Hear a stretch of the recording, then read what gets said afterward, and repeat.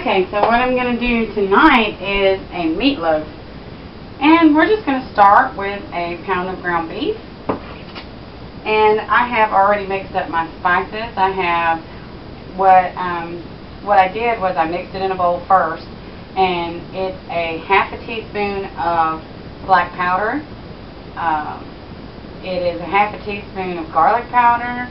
It's a whole teaspoon of Cajun seasoning and a whole teaspoon of seasonal salt. And I'm just going to season the meat. Now, no salt. I put black pepper, but no salt, and you'll see why in just a minute. Okay, get rid of that. And I'm going to put 1 egg in with my meatloaf. And then I'm going to do just a teaspoon of soy sauce. Just a teaspoon. Okay, just like that.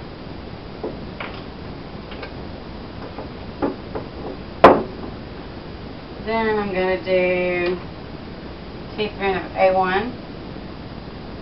Maybe a half teaspoon, there you go. Of A1. Because you don't want too many wet ingredients in with your meatloaf. Okay, and I'm going to put a little bit of 57 sauce, probably half a teaspoon. Or half, yeah, about half a teaspoon, half a tablespoon, something like that. Alright, come on, if it'll come out. There we go. Alright, just throw that right in there. Okay. And what I'm going to cook it in is this electric skillet right here. I'm going to go ahead and turn that on. And I'm going to turn it on. I'm going to start my meatloaf cooking at 250. And I'm going to use a half a stick of butter in this pan. Just throw it right in and let it start to melt. And for the dry ingredients, instead of using breadcrumbs, I have saltine crackers, and I just put them in this bag and kind of smushed them up like that. And that's a neat way to kind of get breadcrumbs or, you know, saltine crackers, anything like that, kind of smushed up to where you can work with it. And that's about 10 saltine crackers, so it'll mix with the dry ingredients and kind of hold the meatloaf together. And I'm just going to get in there and mix it up. And that butter's going to melt. And I'm going to put this together so that it looks like a big meatloaf.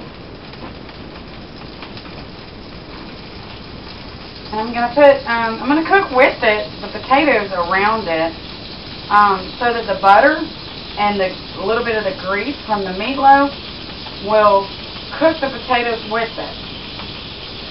Now, I give the meatloaf a 5-minute head start in my little cooker. But if you don't have one of those little cookers, you can certainly do it in the oven. But I would encourage you to put some foil over whatever pan you use. I would encourage that, because then you don't want that grease to pop all over your oven and you're stuck cleaning the oven.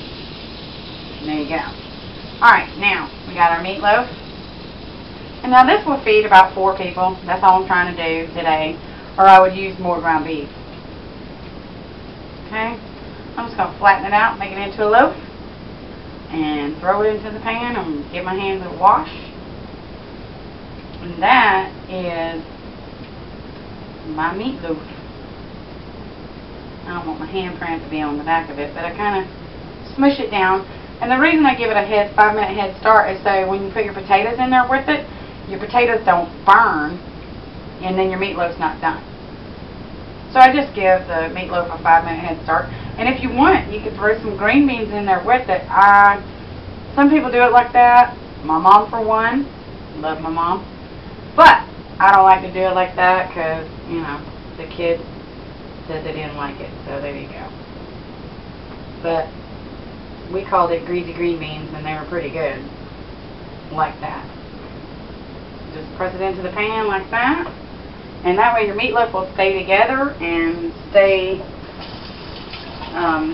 it won't fall apart on you while you're trying to cook it. Let me give my hands a quick wash.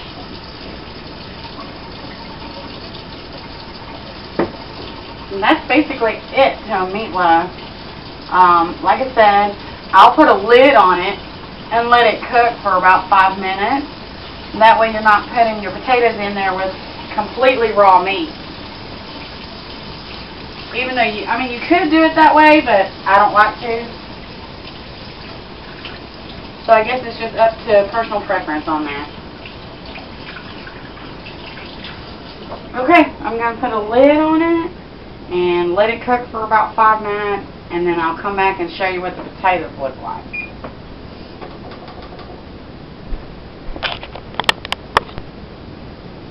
Okay, so I gave my meatloaf about a 5-minute head start. That way it starts to kind of brown somewhat. And I have my potatoes that I've cut up. Oh, there goes the timer. I have my potatoes that I've cut up into chunks. And I'm just going to put them in with it and let it cook with it and cook some green beans on the side. And then we'll have a 1 skillet dinner. And this is about, I don't know, 4 or 5 potatoes cut up into chunks.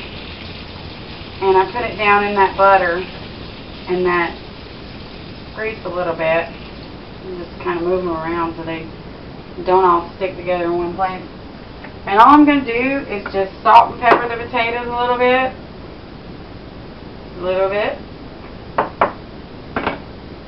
And let it cook. I usually let this cook for an hour, hour and a half on like 250 in this cooker. If you're using the oven, it depends on the way your oven cooks. I try to cook it on 250, like I said, for an hour, hour and a half. After like 45 minutes, I'll flip it over and let it cook the rest of the time like that. And just, like I said, put a lid on it, and there you have it, meatloaf. I'll come back and show you what it looks like when it's all done and the potatoes get nice and done and everything. And thanks.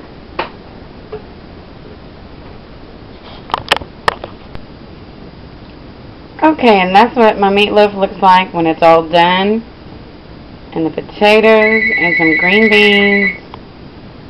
And the phone started ringing. So, see you later. Goodbye.